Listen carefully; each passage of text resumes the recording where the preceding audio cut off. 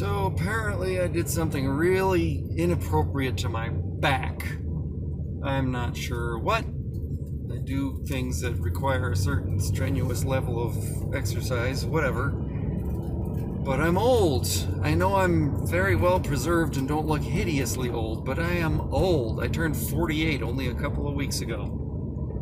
And apparently at 48 you can just wake up, sit up, and your back goes, nope, that was a bad idea. And then you're in agony for however long it takes for your back to calm the fuck down. So, like any rational, reasonable, intelligent human, I'm going to the liquor store to get rum. We're on Woodman now, headed towards my favorite liquor store in the universe, Mission Wine and Spirits on Woodman and Burbank.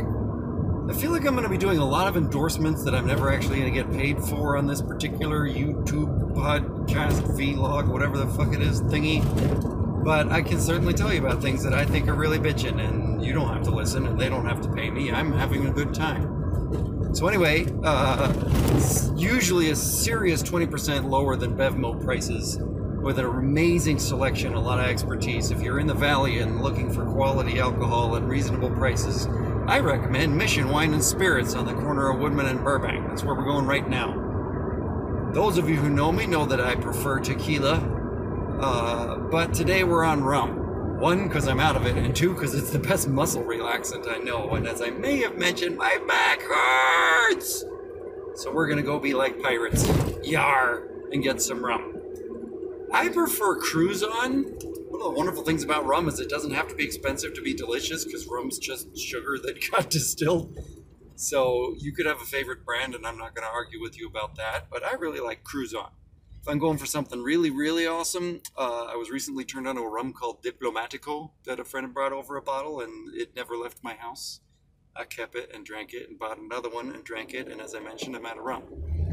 So we're going to go get some Cruise-On today, and maybe some whiskey, because I'm out of whiskey. Tequila, I try my best not to be out of, and we can do a whole show about tequila later if you guys are interested. But today is Talk Like a Pirate. Rum. Yar. Rum.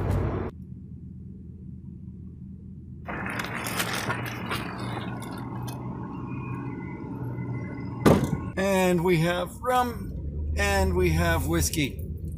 I got Nika coffee grain whiskey, which is not made out of coffee, C-O-F-F-E-Y, the Scottish distilling system. Or still, or something like that. Anyway, it's a delicious Japanese whiskey, and I am not a connoisseur of whiskey, but it's really tasty to me. I'm a connoisseur of tequila, and we'll do a whole show about tequila at some point or other when I'm bored, but probably not inside the Trans Am for that one. At least not while it's moving. So this will get significantly more interesting if you all will write into me and ask me questions.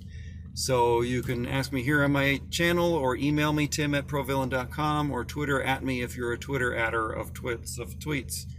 If you have a favorite scene of mine that you want to ask what it was like shooting, or a favorite performer that you want to ask me something about her, go right ahead, and I will get back to you as soon as I get your message. Have a good day, y'alls. I'm going to go nurse my aching back.